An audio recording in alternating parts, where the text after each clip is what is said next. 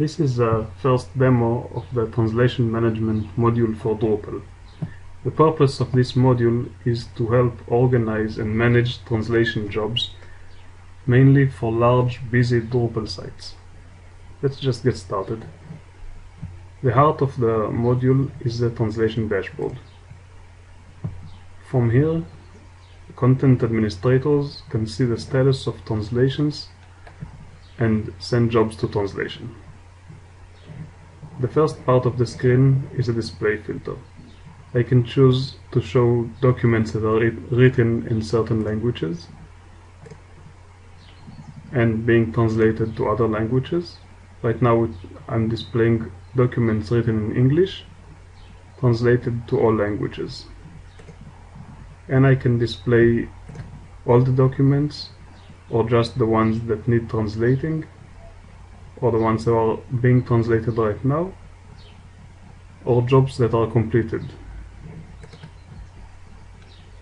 And of course the regular Drupal filtering by the publishing state or by the content type. But this is a good opportunity to mention that the translation dashboard shows everything. For instance, it shows the standard data types and CCK and contact forms and blocks and even strings. Basically displays everything. You don't need to go to any other place to manage translations for the site.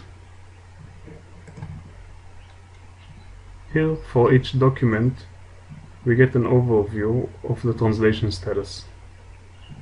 For instance, let's look at this document. That's the name of it. It's a custom type that we've defined, published, and it's translated and up to date to Spanish and to German. This document here is being translated right now, and this document needs translation. Okay, so let's send it to translation, and let's send another one, maybe this one. Here we can choose which translators to assign the job to. The default is to the first available translator. We can also add translators here. I'll talk about translators in a different demo, but the module adds a distinct translator role.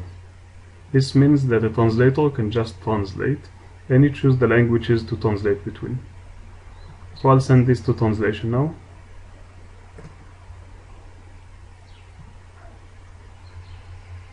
And we're done. Now let's see what translators see.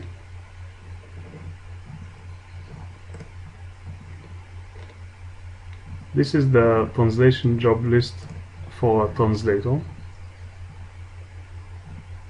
The translator user is called,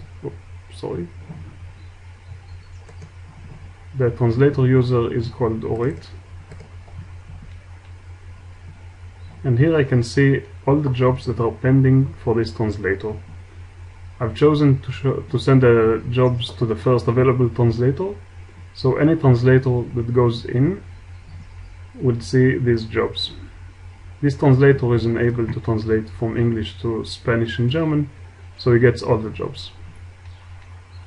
For instance, there are some completed jobs here, some that are in progress, and some that need doing. If you remember, these are the documents that I've just sent. I sent a document called Migrating Ducks to translate from English to Spanish and English to German. And here is where I do the translation. So let's edit.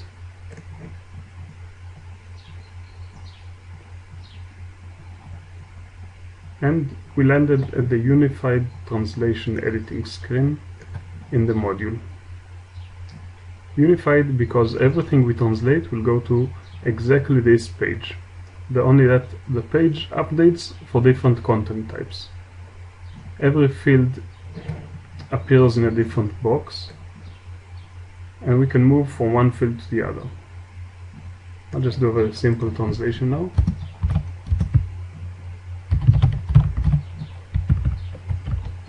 It's not really translation. And I'll mark this field as translation finished. I'm going to the next field, and the next one, and the next one, and the next one. So now the document is fully translated.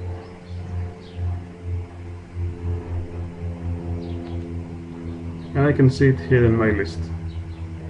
And if I select only the jobs that are not done, it would go away. I can also translate the next document and the next one. Let's go back to what the admin sees.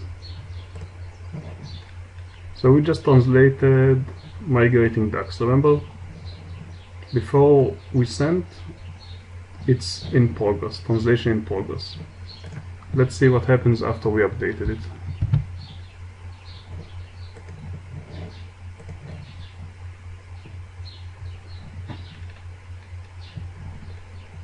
And now our migrating ducks still needs to be translated to German, but it's already translated into Spanish.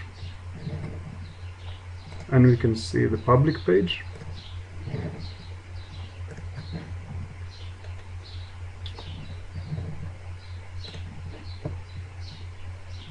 And here is our lovely Spanish translation. So the nice thing is that we used our unified translation entry page, and the translator doesn't need to understand if he's translating CCK entry or document body or document title, because he's just translating everything in the same place. Same goes for blocks and even for a contact form or for strings. The translator does all the editing here in this page,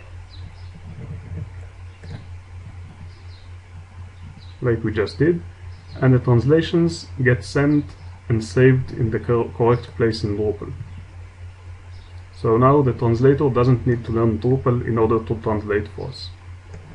All he or she needs to do is go to the list of jobs, translate them, complete, and that's it. Thanks for watching.